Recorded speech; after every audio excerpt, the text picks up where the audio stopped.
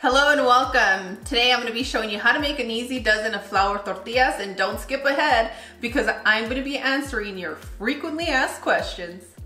For this recipe you'll need all-purpose flour, salt, lard, and some lukewarm water. Add 2.5 cups of flour, half a heaping teaspoon of salt. Combine your salt and flour. Next, you're going to add your room temperature lard. I like to squeeze to start dissolving the lard into the flour. Once you grab a handful and your dough sticks like this, that means that you're ready to add your water. Add 1.5 cups of lukewarm water and start mixing your dough.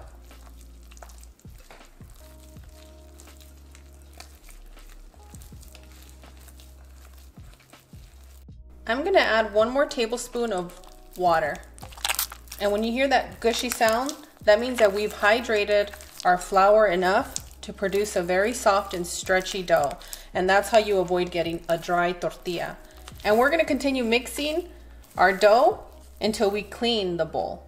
And what I like to do is I like to give it a turn, a press, like this. Sometimes I squeeze to really get in there. And I act like my hands are a mixing machine, okay? That's what you want to do.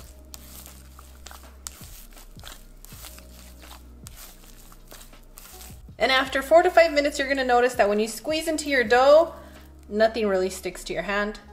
And that means that we're ready to roll our little tortilla balls.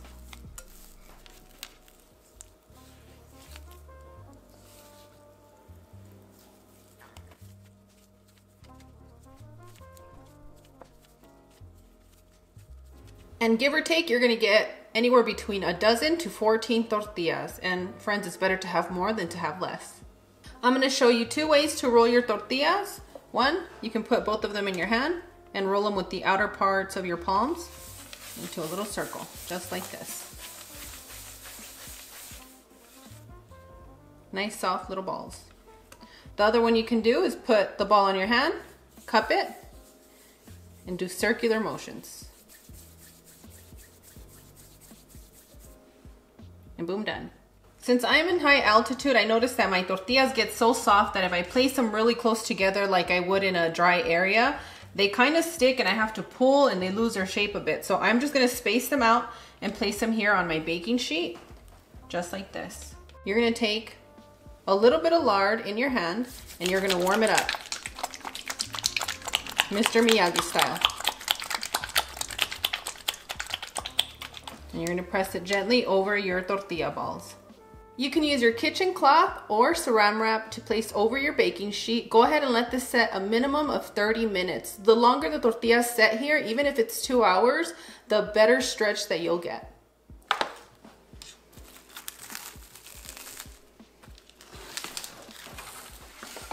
After you allow your tortillas to set, go ahead and dust your surface space with some flour. Take one of your tortilla balls and press it into some flour. I like to press the outer parts of the tortilla. That way we don't get the raw edges, and also it gives us a smoother stretch. And what I like to do is I like to stretch it a few times into an oval shape. I flip it over and do the same. And some of you are getting square tortillas. Guess what? That is okay. You know why? Because this dough is so soft that even with your hands, you can start stretching it right here on your counter. And some of our tortillas look like the state of Texas, and that's okay, y'all. That's okay. Florida, you're okay too. California, even better. You see?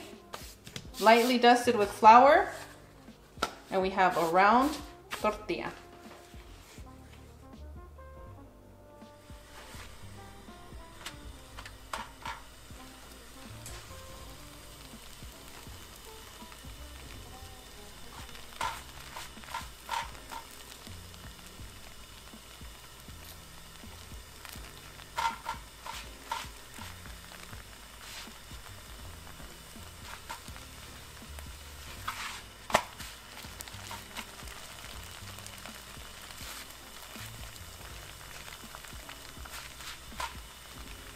You gotta work with the heat, friends. You have to work with that heat and get your tortillas done just right. And boom, done. I'm gonna need somebody very special to say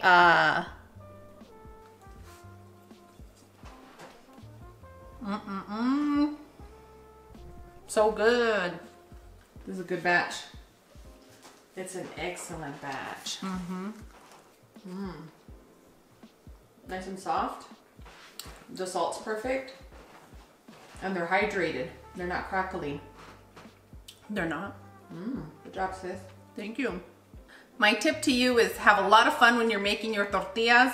And friends, you ask me often, why are my tortillas so dry? It really depends on your climate. So if you are in an arid zone, then you're gonna have drier flour and you're gonna need to add a little bit more water. But if you're in a humid area, then you're gonna have to adjust with a little bit more water. And you saw how I added 1 tablespoon at a time. And that's kind of how you can take it until you get your groove.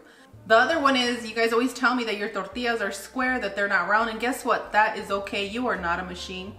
You are allowed to have square tortillas, and once you feel comfortable with the dough and you become, you know, a pro with your tortillas, you're gonna see that slowly they're all just gonna be round. But this recipe is super easy. I know a lot of you have asked, this recipe is too long for me to make, but the reason I made the previous tortillas is because that's how I was raised to make tortillas. But I hope that this easy recipe helps you guys out for the days when you just want quick tortillas, boom, done style, and I think that that's exactly what this recipe does for you.